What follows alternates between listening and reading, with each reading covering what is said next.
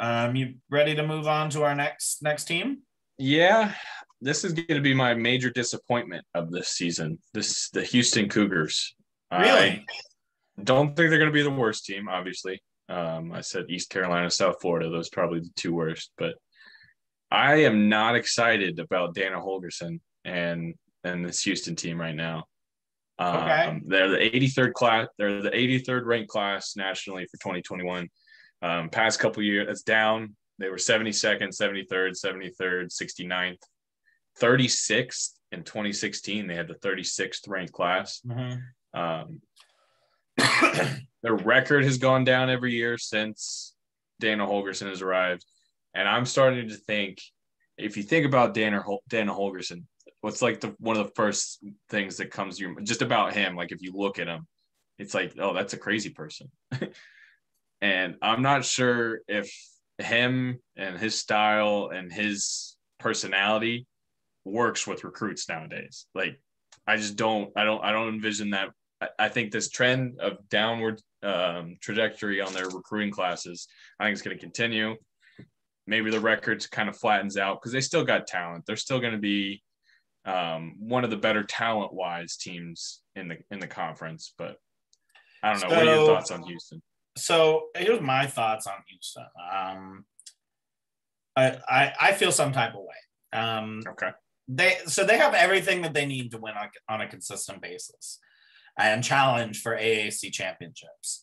I think they should be one of the best teams in the American and should be competing every single year. Yes. By far, they have the most money of any team in the conference. They've got the oil money down there. Mm-hmm. Former Southern Conference or Southwestern Conference with all those oil schools. Oh, yeah.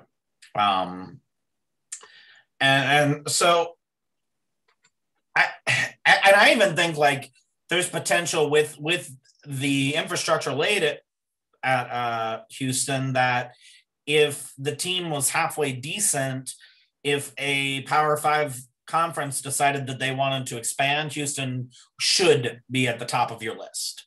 Like Big 12, if they ever want to get back to 12 teams, I think yes, Houston should be the first one. Houston would be my first team for the Big 12. Dana Holgorsen, in my opinion, is a good coach. And they have the money to hold on to him. But I think he needs to start winning. So his first season, we knew they were going to be bad, and he planned them to be bad. He sat players. He sat like 8 of his 13 seniors intentionally. He redshirted them so that they would be better the next year when he had recruits that he wanted. And then his second season was 2020, and it was, even worse than the first season. Even worse.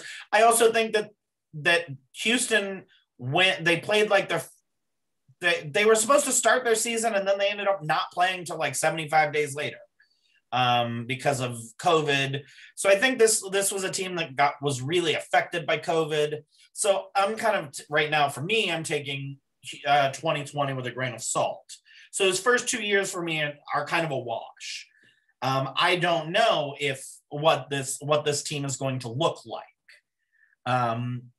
The president of the university, prior to hiring Dana Holgorsen, did say that Houston is a football school, and they will be, and I quote, they will fire coaches over 8-4 seasons because 8-4 seasons are not good enough. You see the record the last 2 years? Yeah. 4-8, 3-5. Yeah. So they're a basketball school. They just made the Final Four. So I think that there is a good chance that they're better this year. I don't think that they will be 8-4 though. So I see them. I have them pegged at 6-6, 7-5, something like that. Yeah, let me take a look at their schedule. Let's see how many games I think are winnable. Well, they should start 4-0. They should start 4-0. Should start 4-0. They have a neutral site game against Texas Tech to open the season. Then they play at Rice, and then home to Grambling.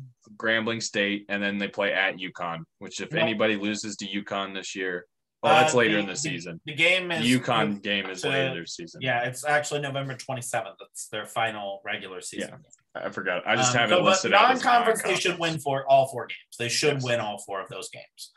I think that they have a chance to beat Navy. So we'll put that at like 5.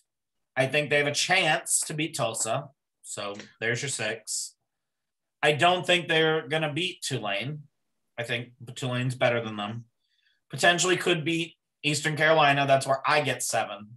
I don't think they're going to get SMU. Maybe USF. It's at USF, and I think USF gets better as the season goes on. So maybe that's 8.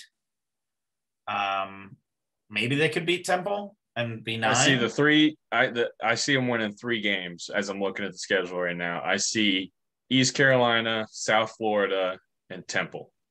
I don't think they beat Tulsa. I don't think they beat Navy. So I think they will win those 3 games almost for sure. But I think that Navy or Tulsa, they will take one of those games. So that puts them at 8. Saying that they win all their non-conference games. They should. Texas Tech is the only question mark. That Houston is a better team than most of the teams in the American. I just don't know how I feel about them because of how I just don't like Dana Holgorsen. Fair enough.